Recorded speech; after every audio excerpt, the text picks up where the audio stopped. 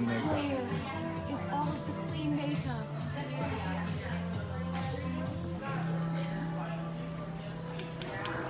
Fresh and clean.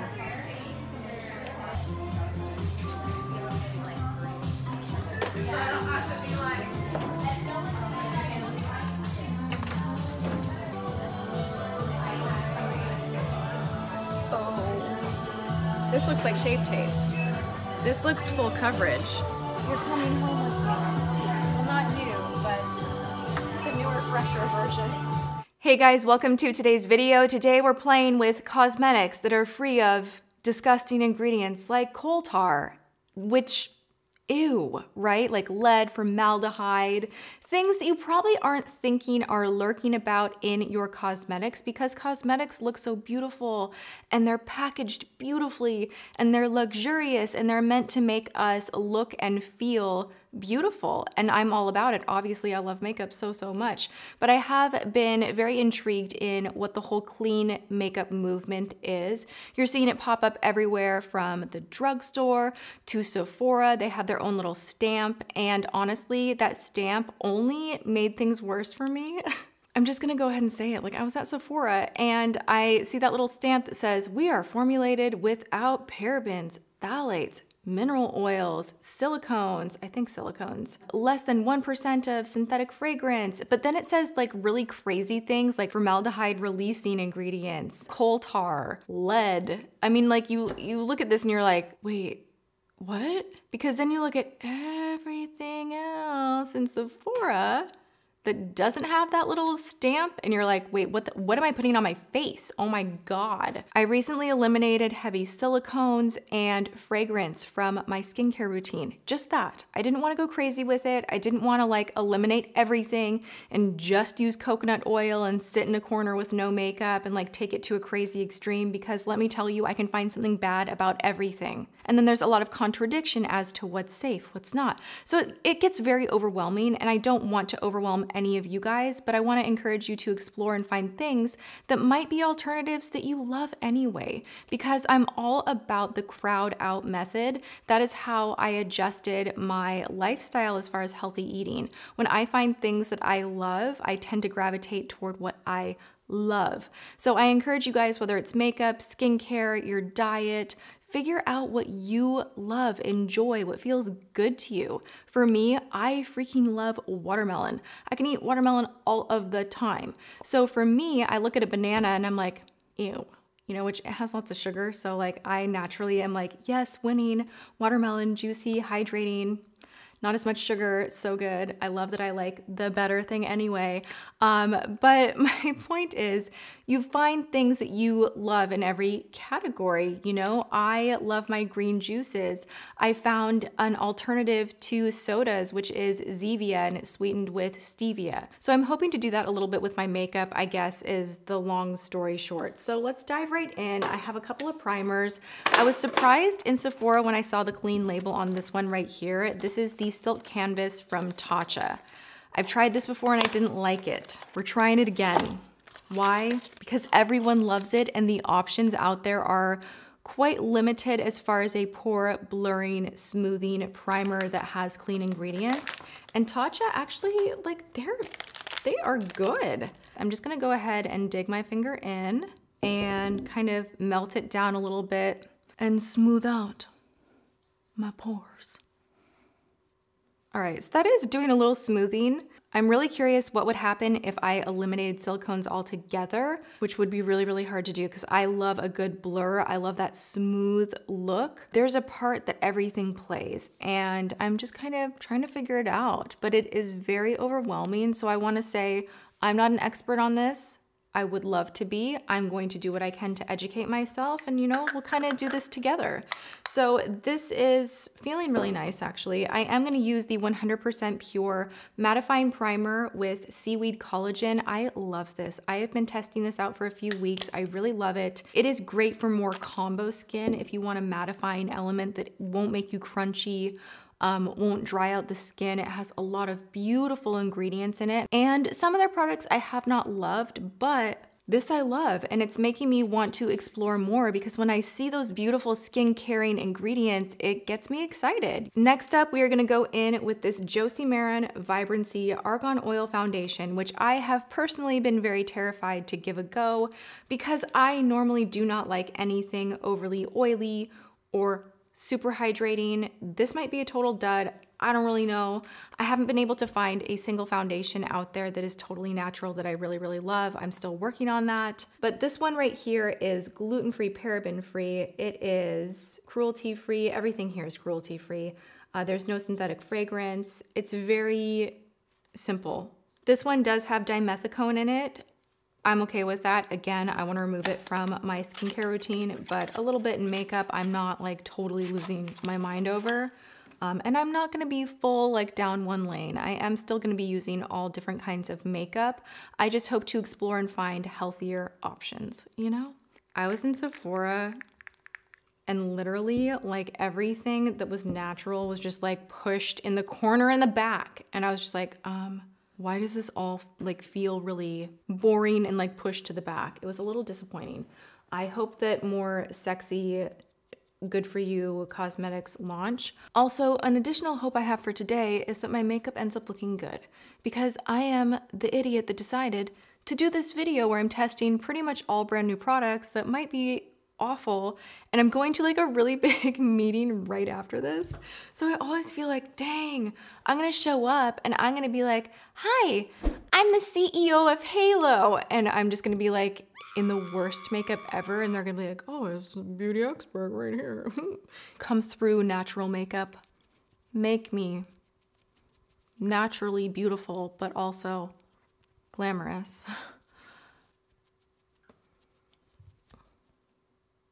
This is already kind of disappointing. It feels really, really oily. It's very thin.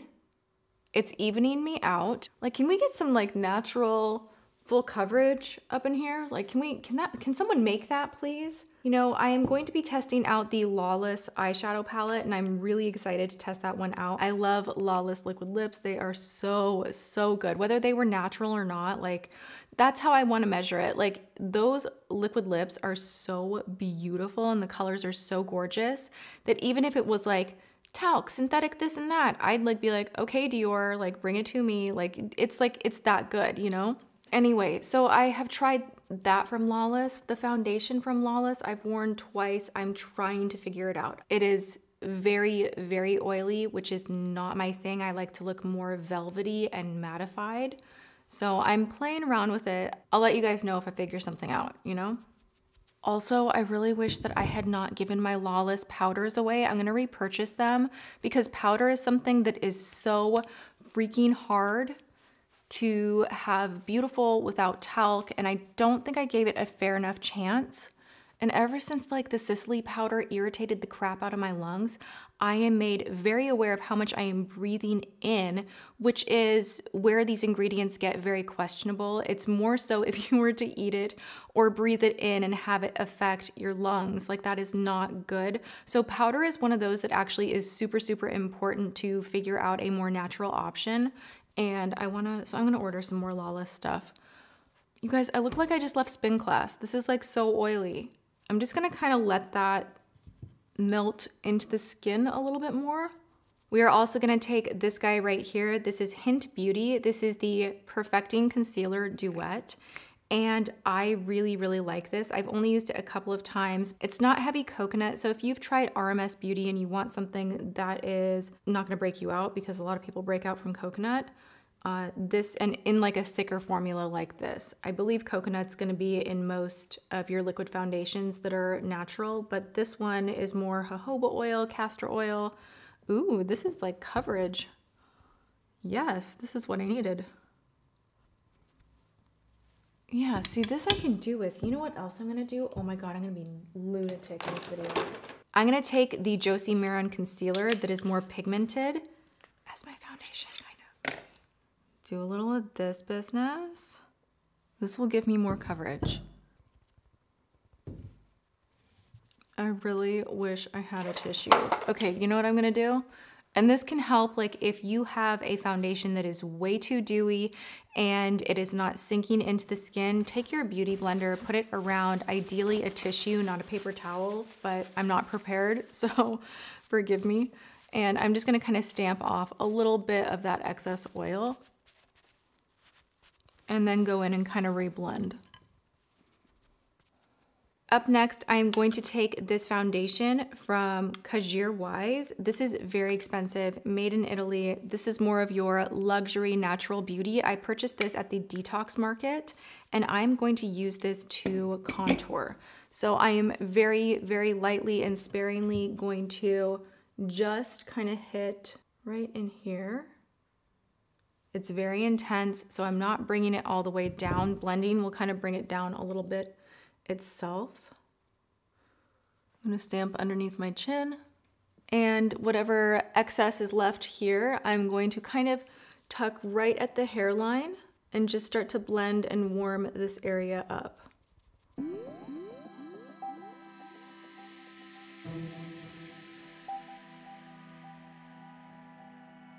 All right, we are headed in a good direction. I really like this. So now what I wanna do is set my under eye. I'm gonna take a mineral foundation. This is from Eve Lom. This is talc free. And I am going to set this. I'm just gonna kind of get a bunch tucked in this brush.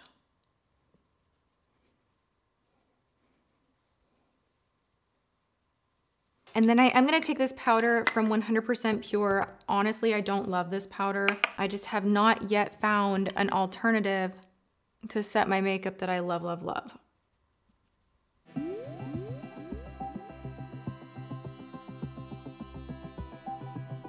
I am going to bronze the perimeter of my face using the 100% Pure bronzer. This is $37. That is really up there in price, but again, the ingredients will so wow you if you go to their website. I love how they lay it out. I love the color of this bronzer. I have been playing around with this quite a bit, so I do really enjoy it. It's very buildable. It's very rich. I believe they have 3 different shades available. And there are a few Walgreens in their, you know, boutiques, like the Look Boutique, I think it's called, that sell 100% Pure.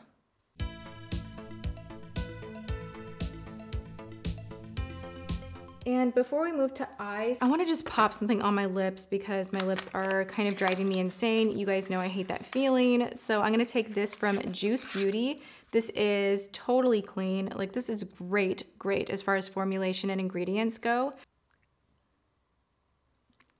This is interesting. This is like a gloss stick. Like, it has such a high amount of gloss and oil feeling to it. I like it. I don't love the scent of it. I picked this up when I was shopping with Erica, and I noticed that a lot of the Juice Beauty was on sale at Ulta, so I was like, hey, I'm getting into clean makeup, like what a better time, I'm gonna try this out. So on top of that, I'm gonna pop on their gloss in Bikini.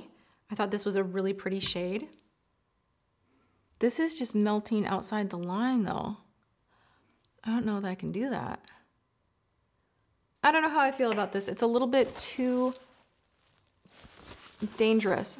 Maybe let's try something else. Okay, let's try, I have this lip gloss from Bite Beauty, which Bite Beauty uses a lot of food grade ingredients, meaning if you lick your lips, you eat the product. Not that you want to be eating a tube of lipstick, but you know, you're eating food and you are licking your lips, and this is your mouth and you are ingesting a lot of the ingredients that you do put on your lips. So this is another important area to be more mindful of. So they use really good ingredients, and I saw this and I was like, ooh, like beautiful nude. Yeah, that's a little bit thicker. I need that. It smells nice too. Ooh, let's move on into a little bit of blush, just a tiny little bit of blush. I'm gonna go into this Better Naked Fruit Pigmented palette from 100% Pure. Not the biggest fan of this one though. I mean, it's okay. I would like to find a better blush option.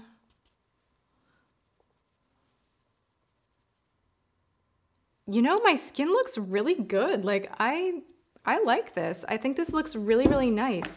I'm excited to try out this palette. I'm so excited. This is the one from Lawless Beauty. Look how gorgeous these colors are. Normally you stroll into Whole Foods or the clean makeup section and it's like, ew, boring, like nothing fun. And this is so fun. I really think there are a lot of very user-friendly colors in here. I'm gonna take Hynt Beauty as my primer. I'm just gonna grab it the way I would my MAC paint pot, and I'm going to stamp this all over the lid. And I'm gonna take a crease brush, and I am first gonna go into the shade Complicated.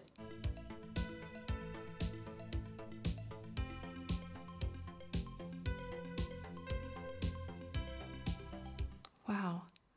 That blended out really nicely with very, very minimal effort.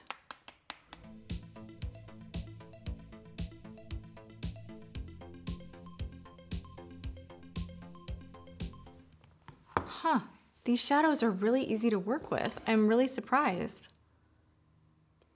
Wow, okay, I mean, I could be like mascara little brow out the door. This is really beautiful. I'm gonna take that yellow shade Butterflies and I'm just gonna kind of graze this right above, kind of in the high crease.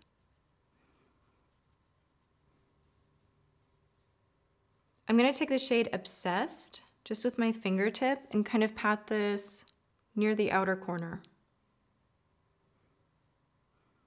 Then I'm gonna take the shade Casual, again with my fingertip, you guys know how I do.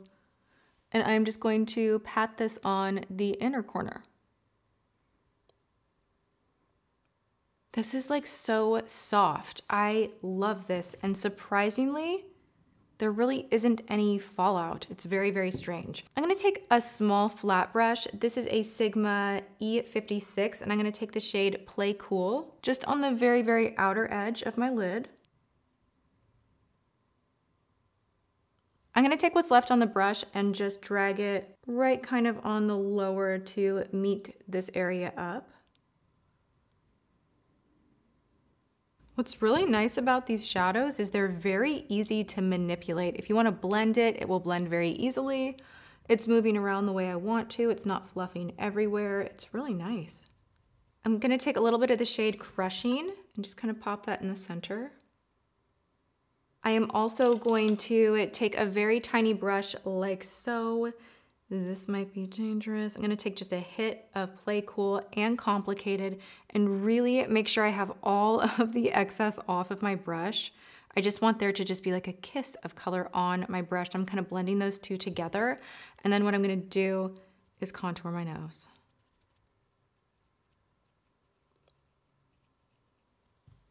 I'm gonna use the shade First Base and a little bit of Casual, and I'm gonna use this as my highlighter.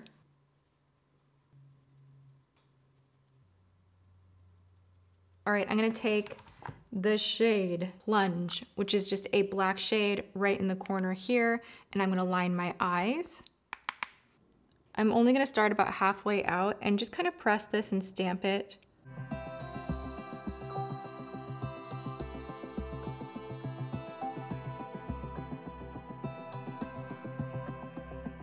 Right, so my natural no liner look just kind of possessed me. This just like happened. I did not plan for this to happen. It just happened. We're just gonna move right along. Okay, I'm gonna attack the lower lash line. I'm gonna go in with Complicated first on a small little brush and just smudge away. I really like this. I have to say I am pleasantly surprised. I thought I would like it, but I like it more than I thought I would like it. I'm gonna take the shade Feels, which is a nice kind of rusty orange, and I'm going to focus that more in the center. I really love doing a pop of that shade right here. It just kind of warms my eye color up and helps blend everything out. And if you see the lighting change in this video, I do apologize so much. I'm having an issue. The sun is just like going behind a tree and then coming back out and then cloudy and like, I don't know. I'm having lighting issues. I'm gonna be fixing that soon. All right, so now I look crazy because I don't have any brows on at all, but I do have a pretty cool brow product to try out. This was recommended to me by Sue, at Macy's inside the Blue Mercury section, and she was kind of pointing me in the direction of like, oh, you're looking for a more natural, you know, paraben, phthalate, cruelty-free, those kind of brands. She's like, this one has a really great brow product, and she did not hold back either. Like, she actually saw some of the stuff I was buying, and she's like, we have a good money back guarantee. I think you'll be back. Like, that one is actually not that great. And I have to say, I appreciated that kind of honesty so, so much. She steered me in the right direction with a lot. So shout out to Sue. All right, I am going to now take this Lune+Aster brow product. This is the Dawn to Dusk brow pencil in Universal. This reminds me a lot of the Dior Universal. This is made in Japan, has kind of a similar feel. And this is gluten-free, paraben-free, vegan. I'm just gonna kind of graze this through the brow. It's a weird shape on here though.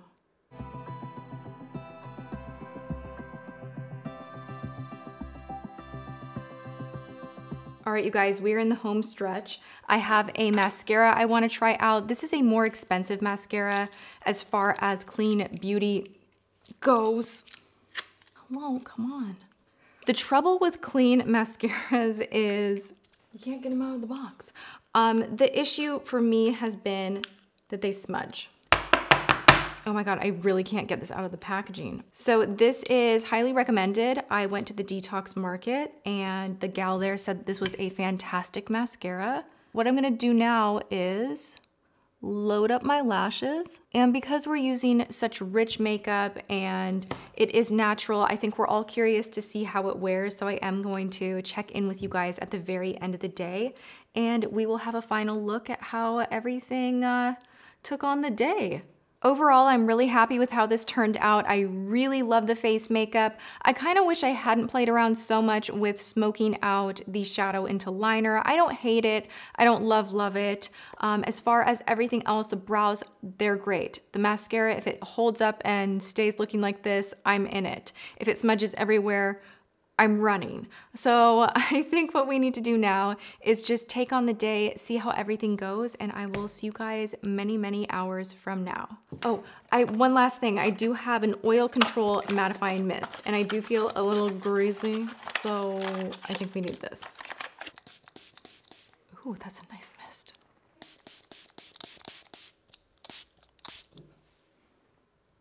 And I'm off.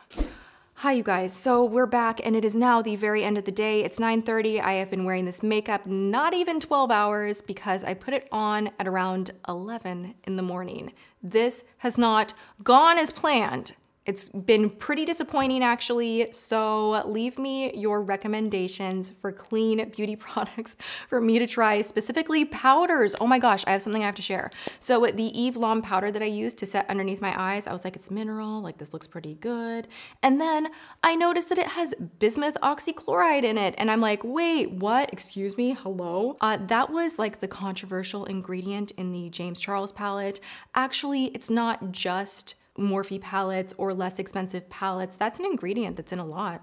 It's in NARS, it's in a lot of eyeshadows. It is a synthetic pearl pigment basically, and it has sharp edges. When it's formulated, it can potentially kind of scratch at the skin or irritate the skin in a very small amount. It's not like dangerous where we're like, oh my God. But if you do have acne prone skin, sensitive skin, that's probably an ingredient that you don't want on your face.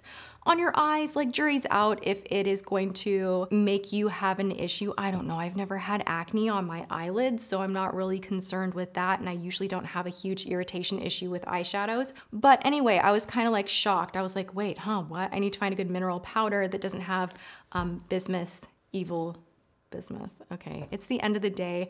I've had a very, very long day. I literally wrapped up my meeting, drove home. I need to eat dinner. I'm losing my mind and I'm losing my voice. I've been talking a lot today.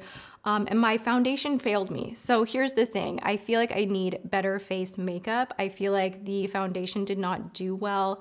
It was very oily and greasy. And like I felt myself like during the meeting doing like this. So I didn't feel as confident as I normally feel with my other foundations. So I'm on a mission. It's a thing. I want to find better formulated products. I would love to find a better powder. The 100% pure is not my fave. I need something heavy, like heavier powder that doesn't have crazy ingredients. If you have something that you know about that's great, please leave that in the comments below. The eyeshadow, although beautiful when I first put it on, I think I need to figure out a different primer because it did not last all day. It's creasing quite a bit, so I'm a little bit about it.